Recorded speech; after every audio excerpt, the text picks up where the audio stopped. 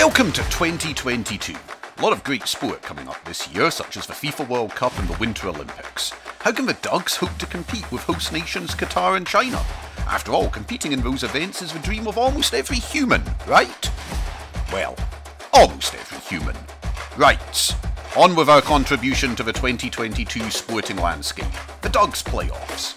Today I'll be bringing you Game 3 of the week prescriptions and the Big Bones. Then Johnny will bring you Game 4. Game 5 has that exciting, if necessary, in parentheses next to it at the moment, but if it is necessary, we'll do that today too. Prescriptions have a 2-0 lead, so the Big Bones will need a good outing from Carlos Silva. You know he's motivated though, he spent his whole career trying to get on this team, increasing his weight by over 30 pounds from his rookie year to his retirement. He's opposed by Bill Daly, who needs no introduction, as we all know the legendary 2-season pitcher from Poughkeepsie, who dominated hitters in 1890. Bottom of the first, and the Big Bones get things going, as Carlos leads off the inning with a solo homer.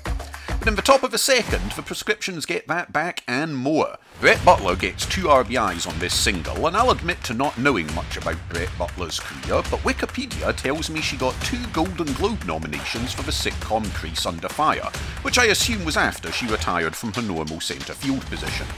Todd Zeal adds an RBI single in the fourth, a man who never won any Golden Globe nominations, but did appear in 2 episodes of The King of Queens, so he's matching Brett Butler strike for strike.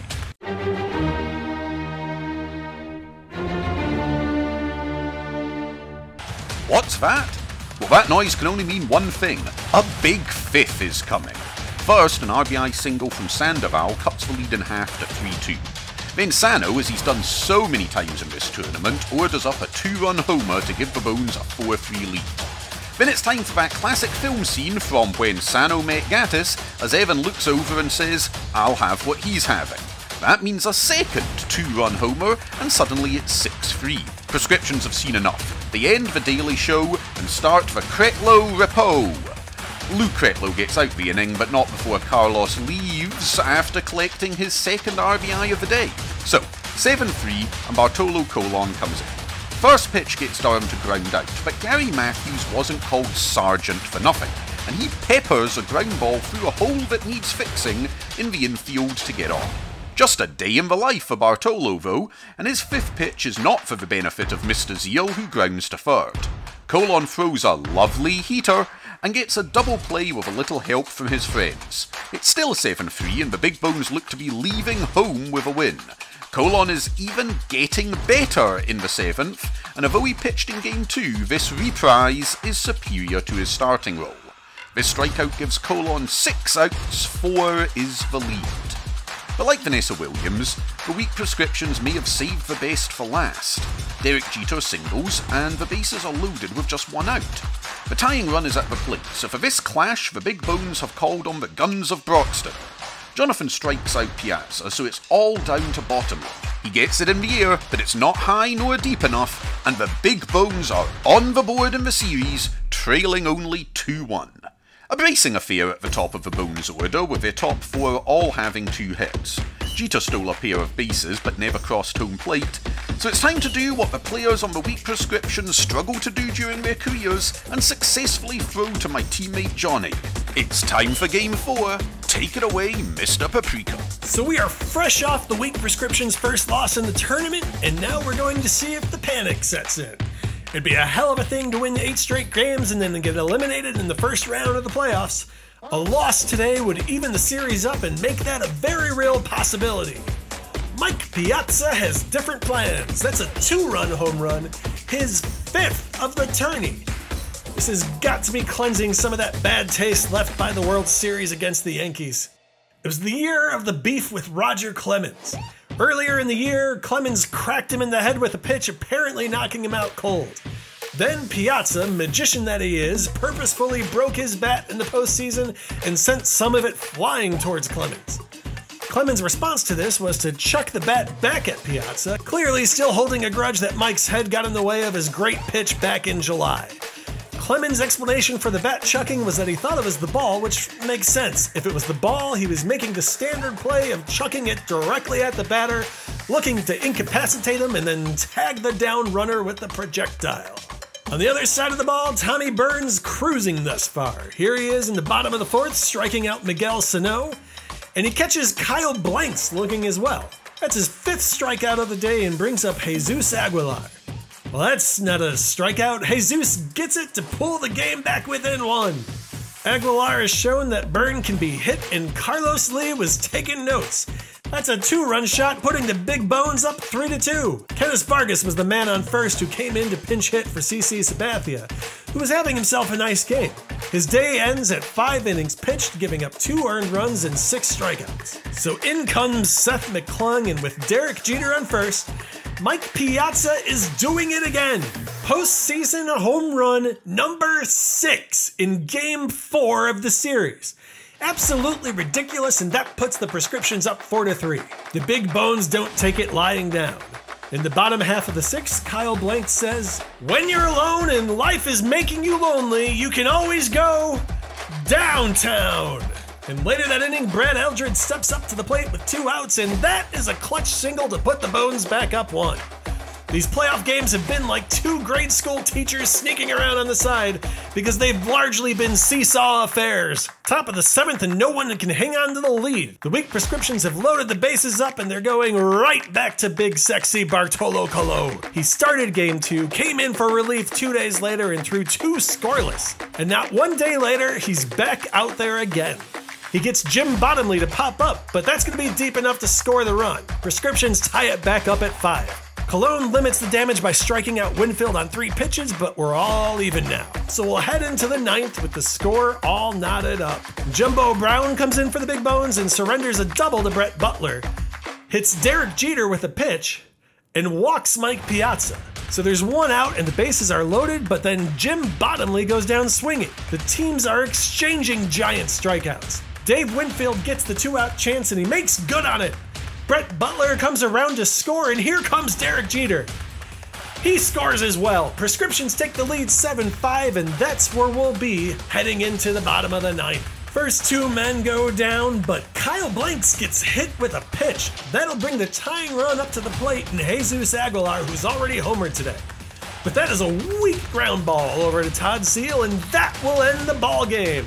The weak Prescriptions take a commanding 3-1 lead in the series, and they'll have the opportunity to be the first team to punch their ticket to the championship with 1 more win. Mike Piazza has just taken this thing over. Another stellar performance from him, amassing his 6th home run in the postseason and his 11th RBI. Roger Clemens has reached out to us to pay his respects to Piazza's stellar performance thus far, and I quote, "Congratulations, you stupid son of a bitch. I look forward to the Dugs inviting me to play on one of their squads and blowing your performance out of the water." Ha! What a sport! Though don't count your Winstrol before it's injected, Roger. We'll see. For the Bones, CC pitched a nice game, only to have it be blown up by Seth McClung and Jumbo Brown. Let's go right into Game 5 and see if the weak Prescriptions can close this bad boy out. Hamish? Time for Game 5. Leading 3-1, the weak Prescriptions can punch their ticket to the Championship Series, or as this is 2022, they can have their ticket scanned on their mobile device. It doesn't work the first time, angle the device a little bit better, avoid sunlight. Okay, there, now you're in the Championship Series. They'll be looking to Rex Barney to take them home, a man for whom we've run out of dinosaur jokes, so let's hope he's chased from the game early by a falling asteroid. Big Bones counter with Jeff Neiman, and Jeff starts this game well. We're going to head to the 3rd, still scoreless, and Neiman gets Zeal to fly out, and then his opposite number, Barney, strikes out. Neiman had only given up 1 hit to this point, but here's Brett Butler. Fun fact, in no Agatha Christie novel did the Butler ever actually do it, but here Brett Butler murders this ball for a double and gets the Prescriptions their 2nd hit of the day. That gives Derek Jeter the chance to open the scoring, and Jeter takes that opportunity like it's an endorsement deal for literally anything. 1-0 weak Prescriptions. Top of the 4th now, and Ray, if someone asks you if you want to hit a home run, you say yes. Ray Durham busts this ball over the wall for a solo shot, and then why is the score now 4-0, Todd? Because I hit a 2-run homer, Margot. Todd Zeal with the 2nd long ball of the inning, and the weak Prescriptions look, or at least squint, to be heading to the championship game. Not so fast though. Rex Barney, who has only given up 1 single through 3, gives up a triple to Pablo Sandoval to lead off the bottom of the 4th. Sandoval is among the leaders in triples in this tournament, which is incredible as he was considered the third slowest player in Major League Baseball in 2021, trailing only Pujols and Yadi, both of whom are about 5 years older. Yet he's motoring in the dugs, which means either this simulation is broken and we need to throw out these stats and projections and reevaluate exactly what we're doing with our lives, or... Yeah, it's probably just that. Okay, where was I? Right, Panda on third, Dimitri Young gets him home, it's 4-1. Barney has now walked the bases loaded as he struggles to get out of this inning, but he gets Pascucci to strike out here, meaning it's all on Carlos Lee. Carlos Lee had 17 career Grand Slams, and one here would give the Big Bones the lead. But Barney's is like a Denny's with supply chain issues, he's all out of Grand Slams, and serves up a can of Cohen instead. I know some purists will say a can of Cohen has to be to the outfield, but that's a high pop-out, which is good enough for me. So the Big Bones blew their bases loaded chance. Let's see how the weak prescriptions do with theirs. Top of the fifth, and the bases are full of poorly sighted players. Jim Bottomley's at the plate. Bottomley was known as Sunny Jim during his playing career, but that at-bat is graded a Sunny D as he goes down looking. Next up is Dave Whitfield, who is out swinging, but Durham, who homered earlier, is up next. That means a pitching change, and in comes Carlos Silva. Big moment in the game, and he gets a ray of hope as Durham flies out and the score remains 4-1. Missed chances is the story of this one. Here's another in the top of the sixth, as Rex Barney, who is still in this pitching, having only given up 1 run, bunts foul on strike 3 to blow an RBI chance. Normally I'd say bunting foul on strike 3 is an unforgivable lack of fundamentals, but you can't argue with Barney's performance on the mound. Except that after this he immediately gives up this solo shot to Blanks. Uh-oh, and another to Adam, and viewers, this game is not done yet. It's 4-3. So let's go to the bottom of the 8th, where Mark is on for the prescriptions, and it is clear that that's a passed ball, not a wild pitch, letting Gaddis get into scoring position. Can the Big Bones tie it up? Dunn strikes out, so he's struck out and homered in this game, a performance that is so typically Adam Dunn that it's reviving my faith in these simulations. That means it's William J. Boyd time. You know him as Bill, and the J is for just in the nick of time. That single gets Gattis to third, but E.G. wants to go home. He beats the throw, ties it up, and we head to the 9th in a 4-4 game. It is anyone's to win now, and the weak prescriptions come out fighting in the top of the 9th. Gito's on with a walk, and Mike Piazza has run the count to 3-0. Reniel Pinto, who may have edited his own Wikipedia page as it says he excelled in all the roles he was used in 2008, this despite having a 4.45 ERA, thinks Piazza isn't swinging. He thinks wrong, demonstrating why, despite excelling in all the roles he was used in, he only had a 5-year career in the bigs. So Piazza's on, men at the corners, no outs. Brunel gets a ground ball from Bottomley to keep the game tied, but Pinto's been out there long enough. In comes Jumbo Diaz, clocking in at 315 pounds for Big Bones. That's 150% the weight of a baby elephant. Winfield can't deal with Diaz's power and pops it up, meaning it's still tied with 2 outs. But a walk loads the bases. What can Dante Bichetti do? A divine hit from Dante, and Diaz isn't laughing as 2 runs score. The prescriptions have 1 foot in the final, and Zeal adds an insurance run with an RBI double.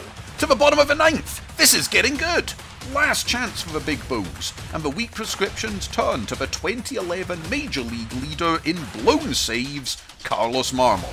Calling for Marmalade is good if you're Paddington Bear, not so good if you want to win a ball game. He strikes out Eldred, but then old habits resurface. Sano walks, and then Blanks walks. Gattis singles, and that loads the bases with just 1 out. The Big Bones came back from an 0-3 start to make the playoffs. They don't know the meaning of the word defeat, the meaning of the word hopeless, or the meaning of the word diet. Walter Young, the heaviest player to ever play a Major League game at 322 pounds, is at the plate, and wouldn't it be symbolic of the Big Bones if he could hit the game winner? Well, it would have been, but he strikes out. So that's it for Marmol. In comes Mitch Williams, and let's pause to recognise the history here. Mitch Wild Thing Williams gave up the winning home run in the 1993 World Series, and his career never recovered. Can he put those demons to rest against Adam Dunn? Well, you know this is going to be a home run or strikeout, don't you? Here we go. Home run or strikeout? Home run or strikeout? The prescriptions win the pennant! The Prescriptions win the pennant! They advance to the World Cup Championship Series Super Bowl final! What a game! I'm exhausted. You can see the stats on the screen for yourself. Big Bone's run comes to an end, the weak Prescriptions incredibly proving that fielding percentage is less important than not being obese. Who will they play in the final? You'll have to join us on Wednesday when we'll have Games 6 and possibly 7 of the Union Jacks and Deliberately Offensive. The party carries on for the Prescriptions, but for the Big Bones, the Dugs are closed.